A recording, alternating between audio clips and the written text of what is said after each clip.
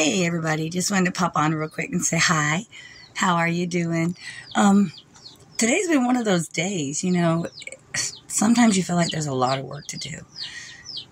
And no matter what you do, it's like, oh my goodness, there's more work. I mean, goodness gracious. And that's how it is.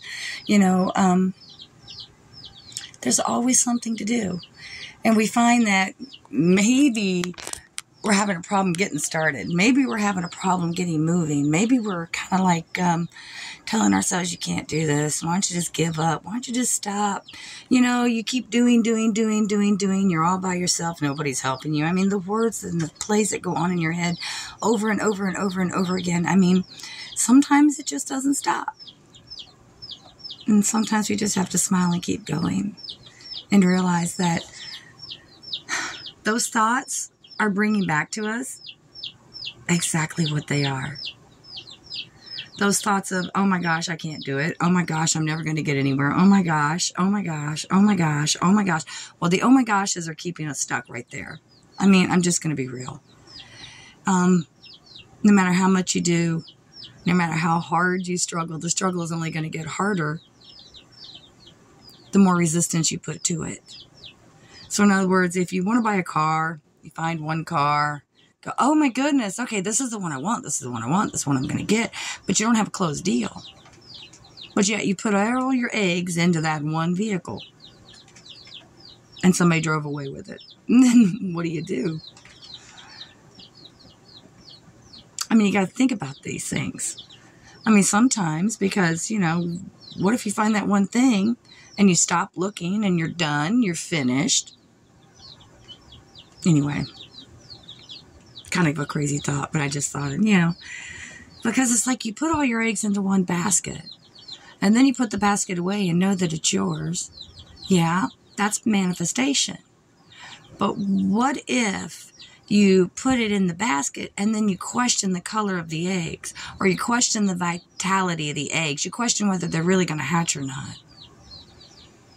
And then you begin to worry about them. And then you begin to move them around and check them, and, you're constantly, oh, they're not going to hatch. Oh, they're not going to hatch. Oh, they're not going to hatch. Oh, nothing's going to come out of this. Nothing's ever going to work. Oh, my goodness, I'm going to get it, and it's just going to be faulty. And, oh, my gosh, it's not going to run right, and I'm going to have to buy a new. And eventually, that so-called done deal, that thing that you think that you had, that thing that you thought was right in place for you right then, right there, right now. Of course, if it doesn't come about, it wasn't meant to be. But we can also bring about the knowing that our energy can push things away from us. That we can believe that something is ours and we love it and it's great at the moment. And then we start to pick away at it. We start to re-examine things. We start to find fault with that which we want.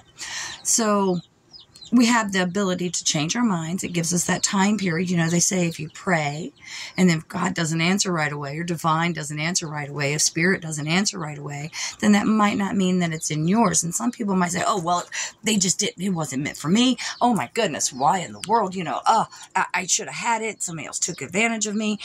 But actually, that's your helping hand. That's saying, hey, this might not be just right for you, but what I am trying to bring the point about is your energy, your vibration, the way that you think and feel about things are what either bring it closer in and push it further away. So that might have been a wonderful, good thing for you, but your energy has a tendency to push things away. So therefore, you said it wasn't that timing. Now, something else will float in. I'm not saying that you push things away and they stay gone. What I'm saying is it's a way of knowing. It's helping you out. It's moving things along. It's helping to keep things that aren't meant to be yours, aren't meant to be in your environment, aren't meant to be around you at the moment, aren't the right thing for you. There might be something you didn't see. So your energy actually is kind of pushing it away. But I want you to be aware of your energy also pushing that which you're trying to bring to you away. So it's really a conundrum of thought when you really stop to think about it, because there's so many different aspects and so many different avenues that we go down when it comes to thought. I mean, thought is just this massive thing. It's like what I'm seeing is like a conveyor belt, One's coming one way, one's going the other way. Well, what conveyor belt do you want your objects on? That things that you're trying to bring into you, those emotions you're trying to bring in, those feelings you're trying to bring, what conveyor belt do you have them on? Are they flowing to you? And are you standing between the conveyor belts and go, okay, well, that flew to me, but I'm going to question that when you put it back over here and it can go back around again? Or are you bringing them to you and going, oh, I love that. I accept it no matter what it is, what condition it is. You know, if it's coming to me, I'm going to accept that, unless you know it's not in a higher vibrational energy. So we're not talking about a conveyor belt that's bringing you nasty stuff. We're talking about a conveyor belt that's bringing you stuff that you're actually thinking about and want in your life. So you have the ability to bypass that at the moment, put on the other conveyor belt, let it go back down, let it come back around while you think about it. So, I mean, there's so many different ways that we can look at this. But the ultimate thing is, remember your thoughts. Your thoughts bring about your world. They bring about your existence. They bring about all these things into your life. So your thoughts, we want to be really aware and conscious of our thoughts and how we think of other people and how we think of things that are moving into our life. Things, people, places, things, ideas, how these things are moving into our lives. Are they moving in where we're flowing with? We're flowing upstream. We're going back to the headwaters. We're getting back to the basics. We're getting back to who we are. We're getting back to what we know and putting on the conveyor belt those things which we're wanting to release.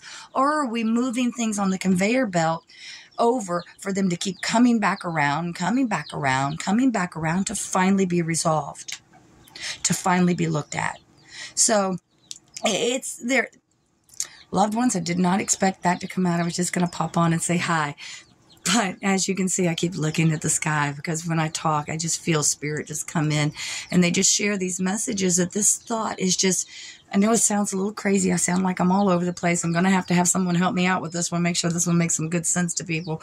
But I might just have to leave it just like it is, because that's the beauty of it. You know, what are we working in at the moment? And what are we drawing in? And what are we pushing away?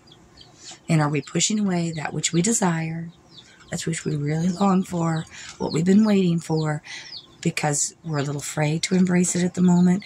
We're not really sure what it is. We really don't understand. It's not a known in our world yet. It's still in the unknown. So what I say is just embrace yourself, love. Be conscious of your thoughts. Be aware of how you think of others and how you treat others. Be aware of how you think of yourself. I send you great love. Namaste. And back out to the farm I go. I just feel like such a mess today, but it's okay. You know, sometimes we have to be kind of a mess. It has to be everywhere for it to all balance out. So anyway, I love you. Namaste.